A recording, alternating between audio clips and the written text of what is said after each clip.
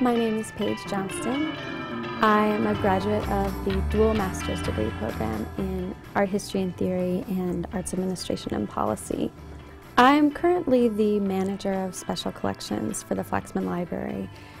And Special Collections includes actually a number of archival and research collections, but the majority of my work on a daily basis has to do with the Joan Flash Artist Book Collection.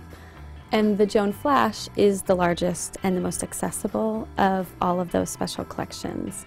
And we have over 6,000 objects in various types, artist books, but also multiples, prints, some sculptures, a mail art collection, a stamp art collection.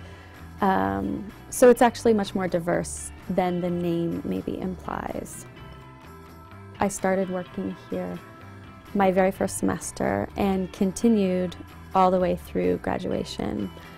And actually through working here and learning about this material and also working closely with faculty members like Michael Golek and Simon Anderson in the art history department, I had really focused on artist publishing, and I ended up writing my thesis about an experimental press.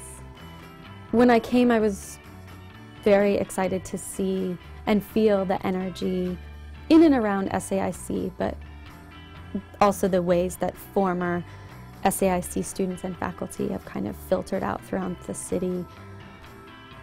Every institution you go to, it seems like, is just filled with people who went to SAIC or are connected to the school in some way.